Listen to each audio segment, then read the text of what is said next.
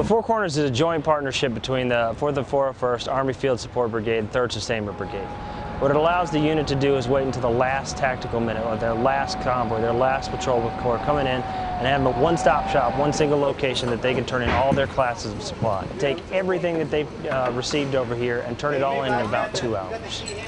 We have our trans experts, we have our ammo abatement team, all in one single location ready to support the warfighter. Checking for brass and ammo.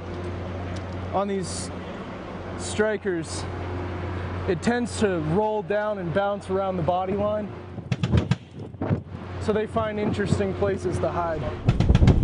Without the ability for a Four Corners, what would happen is each separate class of supply, they would have to go to a different yard, a different location, a different unit, and turn it in. So they'd have to schedule appointments because each unit is busy doing their own mission, and we have all the subject matter experts, all the units they turn into in one single location.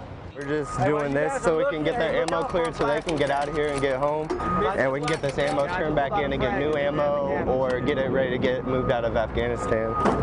It's a unique logistics problem, and every day that we get to wake up, it's how can we support, how can we retrograde, how can we redistribute this the most cost-effective, the simplest, and the easiest way. And I think being able to do that mission really is a sense of pride that we're doing a good job, that we're doing such support, and we're getting so much done.